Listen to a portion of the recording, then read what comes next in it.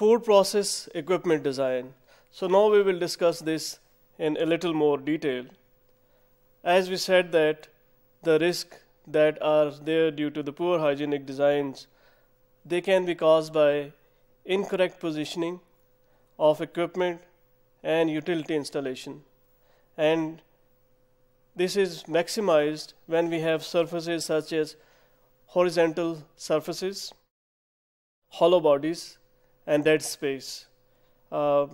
Similarly, if there is a bad drainage system or inefficient or insufficient cleanability of the system, accessibility to every part of equipment or the processing lines, and non-resistant materials. So in summary, these were the problems that may arise, or these are the things that must be avoided in order to have a good equipment design. So as we earlier said, the main purpose is to avoid contaminations from birds, animal, microorganisms, and other material that might migrate from one surface to another, or even from constructions or equipment parts, lubricants, etc., etc. So these all things, if they get transferred from surfaces or from environment into food, then it means the design can be further improved, because ideally speaking, this should not happen in a good equipment design. Similarly, it is possible that the system or the equipment design or the material that has been used is used in a way that it can generate residues of the products that has been used for cleaning purposes.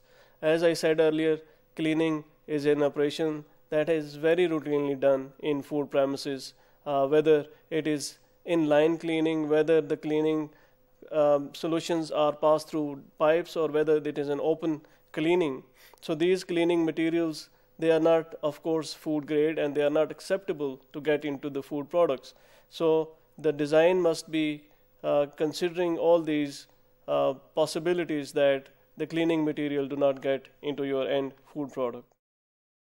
Similarly, we have to avoid conditions that help microbial growth. As I earlier said, it could be dust or moisture or condensation of moisture, maybe due to the lower temperature of certain pipings, etc., in a factory environment, that lead to condensation of water in certain areas, and then that might accumulate certain dust particles, and those dust particles then can be a source of microorganisms or biofilm formation by these microorganisms. Similarly, the design has to think that the cleanability must be improved. It should be ideally cleaned with less effort and less residues, as well as it should be efficiently and quickly cleanable. If we talk about the material that is used for these equipments or designs, it must be inert so that it does not react with detergents or disinfectants, sanitizers for intended use that we expect, the use that is expected to be done within the food industry environment. These chemicals, because they have to be used for cleaning purposes, as I said, or sanitation or disinfection, so they should not be reacting with the material that is used for design of these equipment. So this has to be considered as well, that proper food grade materials are used that do not react chemically with these chemicals. Similarly, it is also possible that even if these chemicals, as for example disinfectant, sanitizer, cleaning agents, they do not react with the material, but they might have potential to transfer them into the product. For example, if you use certain detergents to use the milk processing plant, it is possibility that these detergents might get into the milk very easily, because it's a liquid product. It has to pass through the same pipes, so that would actually increase the chances of having those surfactants or cleaning products getting into the final product as residues. Similarly, it should the material that is used, it should be corrosion free, it should not be toxic in nature. It should have mechanical stability, and the finish of the surface should be good. So if we have these characteristics within that material, there would be lesser chances of contamination or cross-contamination. Similarly, the surface area or the surface roughness or porosity of surface is also an important thing. If we have very smooth surfaces, that would mean they are easy to be cleaned.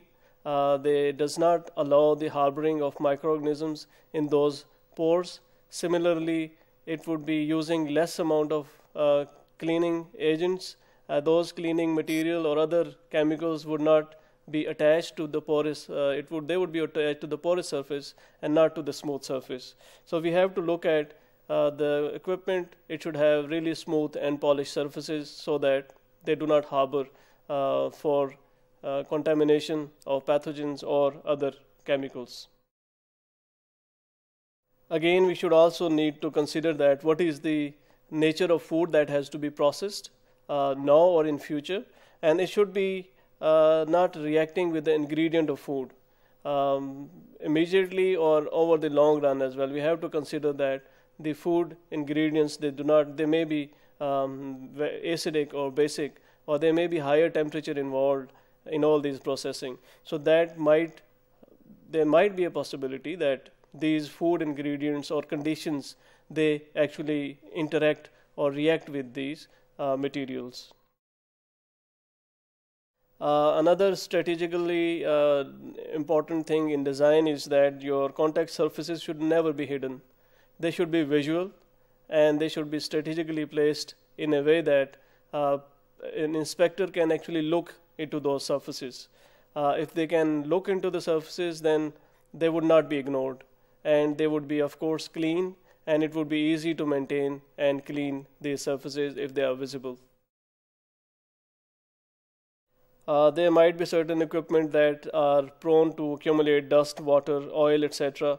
They should be put away from the main processing lines. So what are the control measures? Basically, in summary, they are equipment. They should be less transfer from equipment to material. They should minimize microbial hazards. They should be designed for proper inspection. They should fulfill these good hygiene practice principles. They should be visible for better inspection, and they should minimize hazards. I'll take some of the examples here. For example, the motors that are used to power equipment, they should be put in a way that the lubricant that we use, they do not get into contact with the food. So they must be ideally put away, and they should be direct drive systems. They are more better than having open motors or using lubricants, because maybe during maintenance and cleaning or repair, the people who gets into the factory setting, they might put something there that can contaminate your end food product. Another source of contamination is the bearings in the system, because these systems generally are lubricated most of the time, and those lubricants or oil materials that can get into food. So the solution for that is to use food grade materials such as nylon that would need much less lubrications, and similarly they should be sealed and self-lubricating so that you don't have to put too much lubricant to them. Another consideration is the seals. They should be non-toxic and they should be non-absorbent. So the seal that are used within equipments, they should have these two qualities, and they should be easy to be removed for inspection as well. If we have to use certain kettles, they must be self-draining. They should not be designed in a way that they leave some residual water, and that might, or other juices or other food products or maybe other liquids. So that could eventually lead to the growth of microorganisms there. The mixer lubricant should not enter into the food product, so we should consider that the lubricant should not be idly used in very close proximity of food processing. And if we have to use steam in many cases for maybe boiling or cooking or heat treatment, the food grade materials, they must be used when we have to use steam. So these were a few of the considerations that must be taken into account while designing food process equipment or the designing of the layout of the food factory.